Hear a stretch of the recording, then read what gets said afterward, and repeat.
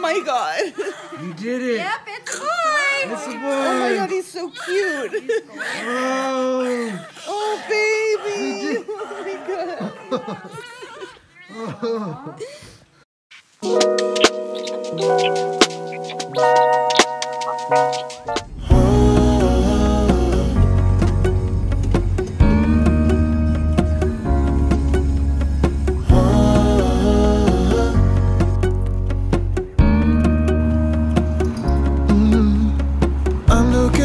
From my window, sun's coming up like the day before. You're like a stone on my pillow. I don't make a sound when I shut the door. You don't have to wake up yet.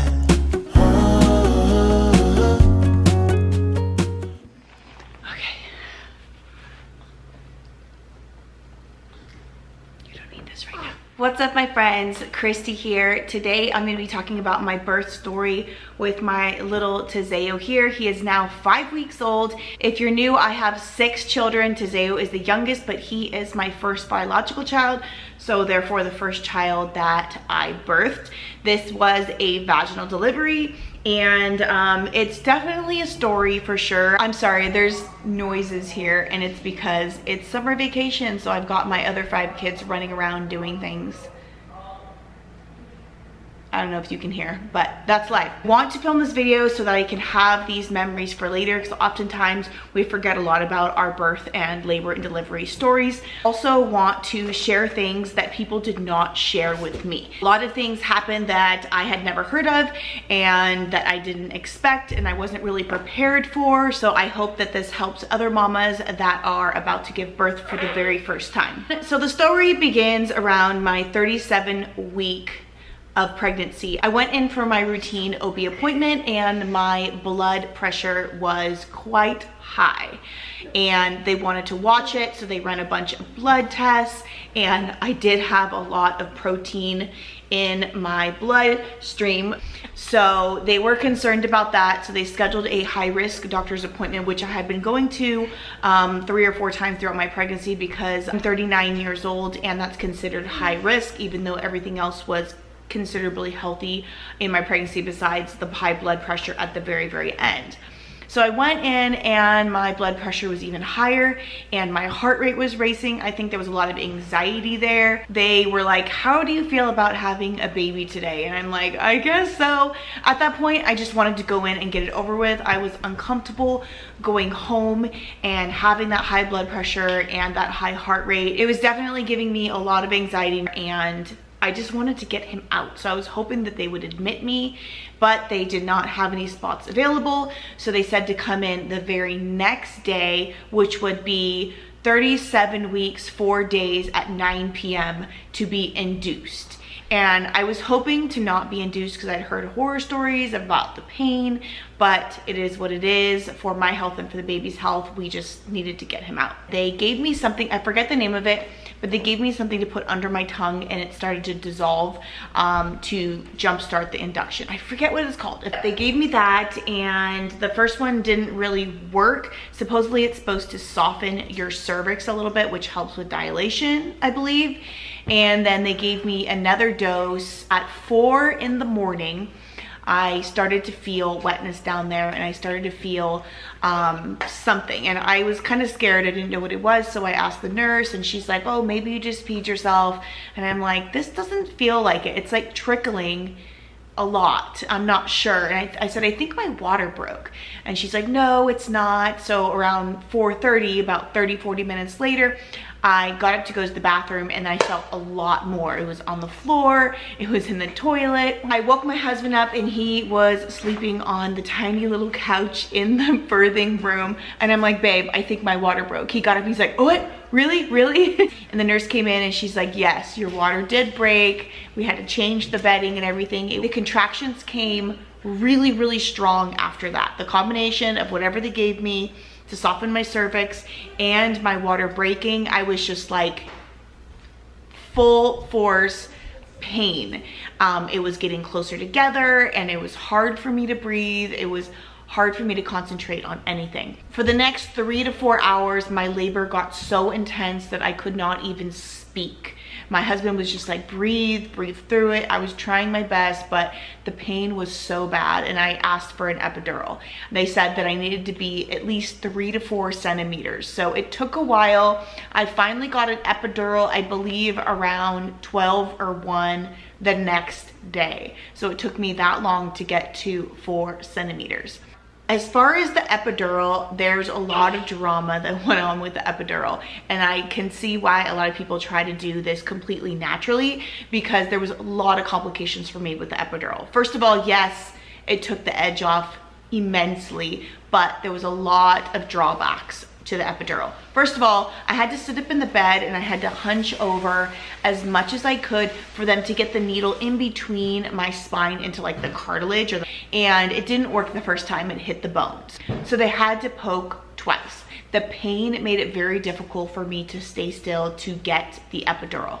And on top of that, they were so close together. There was literally like 3 to 4 seconds in between, and you have to hold still for at least 2 minutes to be able to have the epidural be administered. So it was really difficult for me. I was in the worst pain and having to just sit there and gently breathe and stay as still as I could. So that being said, it took them a couple pokes and I felt this big jolt down my left leg, which I was so scared when I felt that, because I'm like, is that normal? I don't know. But then after they finally gave me the epidural and then I started to sit back up, I felt the worst headache ever. It was the most intense throbbing pain ever. It went away after a couple minutes, but it was very, very strange. And then I laid down, and then after 10-15 minutes, things started to calm down a little bit.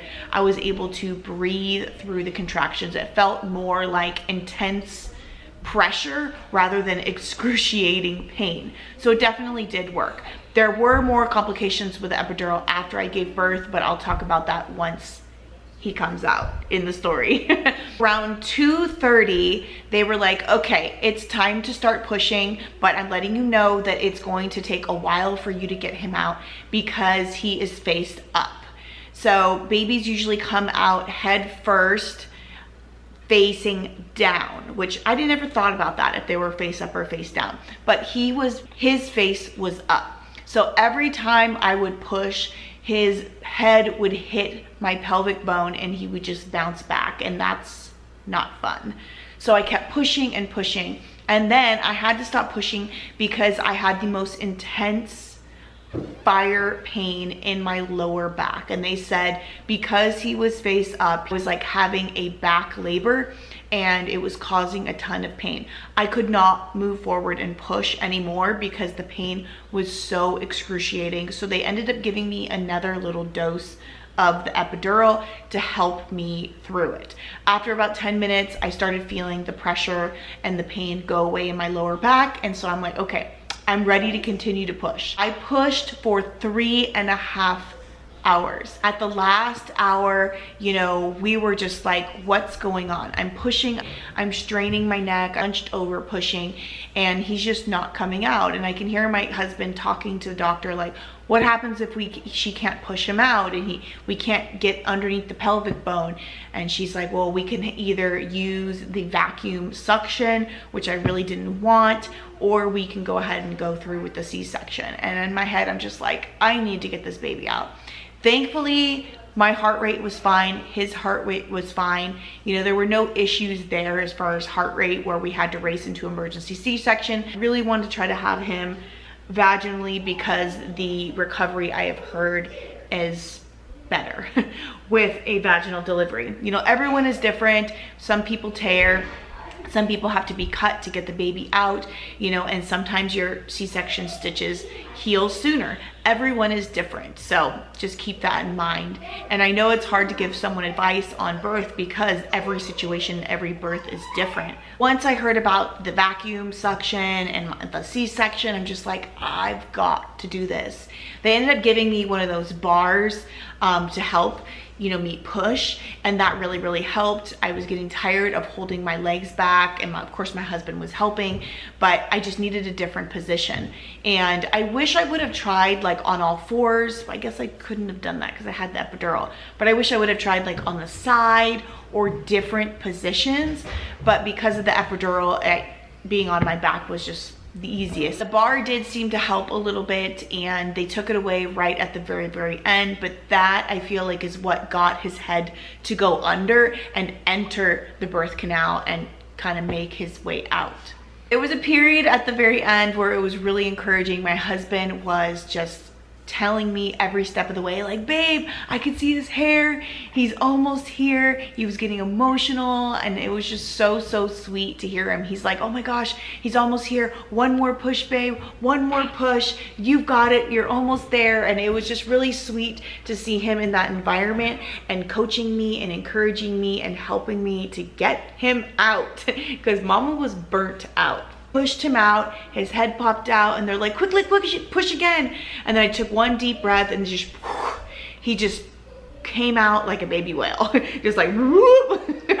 I could felt him being like ejected from my body, just that sensation of just like and I just took a deep breath, and I looked at him, and I'm just like, wow, he's a big baby.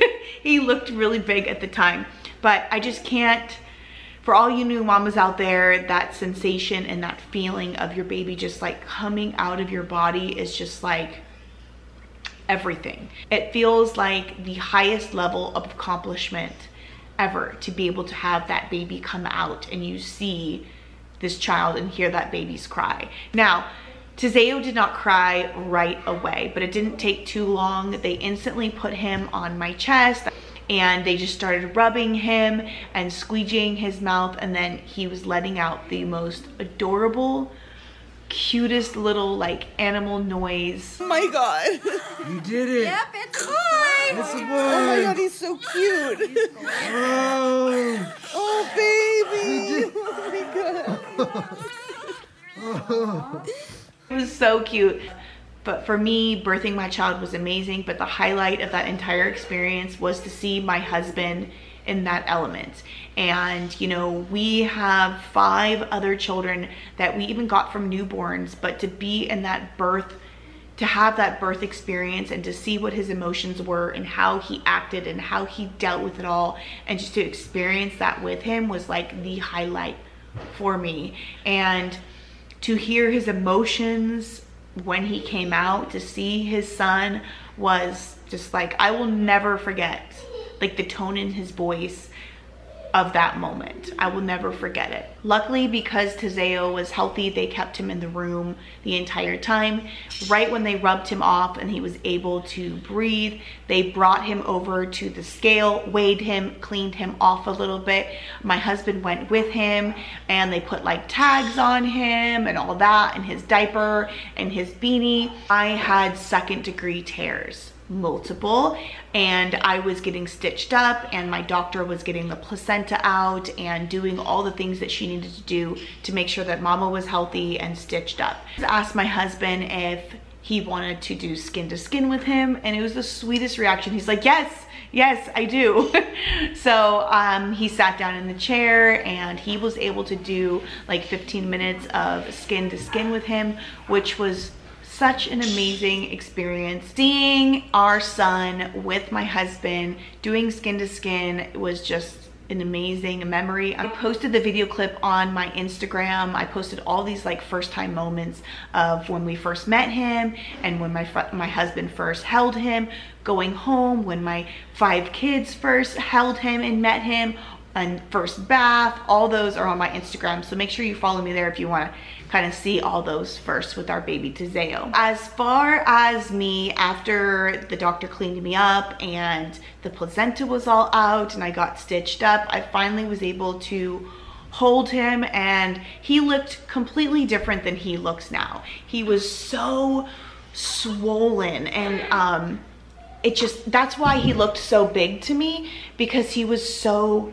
swollen and he looked completely different than he looked now. Like, I'll put a little side by side what he looked at like when he first came out. He's so cute. But when you think about it, you know, he's been living in, you know, my amniotic fluid, like water, for his entire life. So he was like swollen and like lighter in skin tone, and his toes and his fingers were kind of wrinkly, and his nail beds were purple. It took a couple days for like his coloring to come in and the purpleness to go away. I didn't know that. My kids needed me. After he was born, we moved to a different room, and more of a, instead of a birthing room, it was recovery room. That's what it was. I was in a lot of pain. My neck hurt really, really bad, right here underneath my head.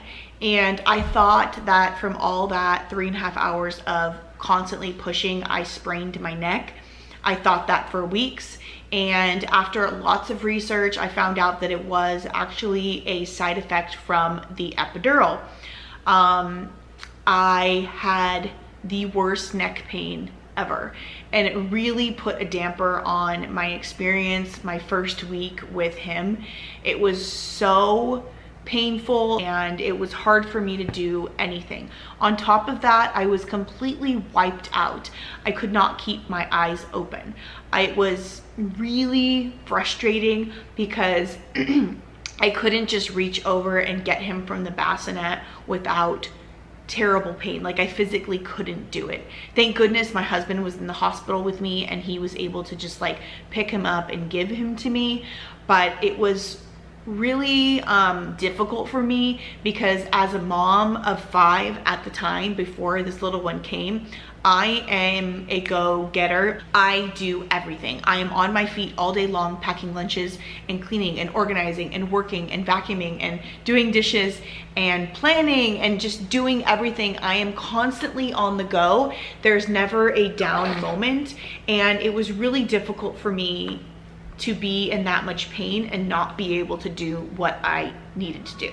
And I know, you know, it's okay to take it easy when you just have a baby. It really is, but I really wanted to just do what I could to take care of my kids. I didn't want to just lay in bed all day, but unfortunately I had to take care of myself. But it was difficult because I would lay in bed all day and rest and nap, and I still wouldn't feel better. I still wouldn't be well rested, and I still wouldn't feel like I could get up and do things. It was really difficult. I just felt like I could not get the strength or the energy to do anything. Me being a busy mom, that was really difficult for me. And thank goodness for my husband, who was just there for me to take care of the other kids, so I could just lay in bed with him. And my parents were here, which was a huge help. So lots of pain. I'm sorry, there's noises here, and it's because it's summer vacation, so I've got my other 5 kids running around doing things.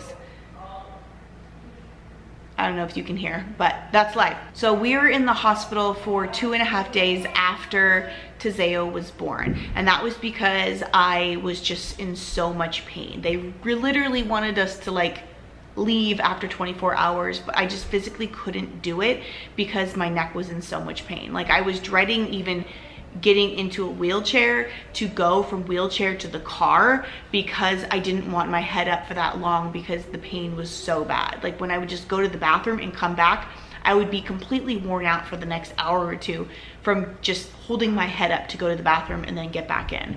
And that was really difficult to like brush my teeth or take a shower or do anything. I didn't want to do anything in the hospital because of the pain. Still healing from the tears, and there's been lots of other things going on with postpartum, with emotions and pain and all that stuff. Maybe I'll make a video of like my postpartum journey because there's definitely a lot to talk about. It's very eventful, but this is just the birth story for now. He did end up going to the NICU for 3 days shortly after he was born, and I'll probably make a video about our whole NICU journey and story and stay, because that is just a mouthful and way too much for this video. Yeah, way too much. But he's healthy now, but it was kind of scary there for a minute. That is the birth story of my 6th child, but my first birth.